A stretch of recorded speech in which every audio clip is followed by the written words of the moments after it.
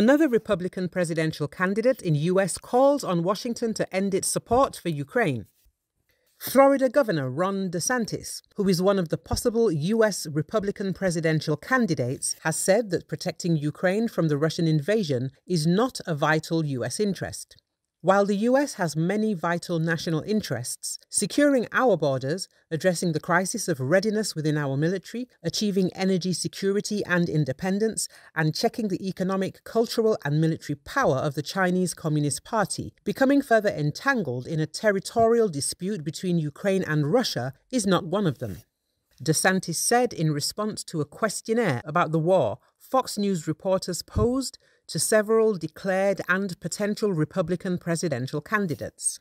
The Republican governor, who has yet to officially enter the GOP primary, though he is widely expected to, echoed remarks House Speaker Kevin McCarthy made last year, criticizing the Biden administration for what he described as writing a blank check to Ukraine. Though DeSantis acknowledged that peace should be the objective, he warned that sending in troops or advanced weapons like F-16 fighter jets and long-range missiles would risk explicitly drawing the United States into the conflict and drawing us closer to a hot war between the world's two largest nuclear powers. DeSantis' remarks are broadly in line with those of former President Donald Trump, who said that protecting Ukraine from Russia is not a vital US interest, but it is vital for Europe. In his statement, DeSantis stressed the priority of US defense, especially along the southern border. We cannot prioritize intervention in an escalating foreign war over the defense of our own homeland, especially as tens of thousands of Americans are dying every year from narcotics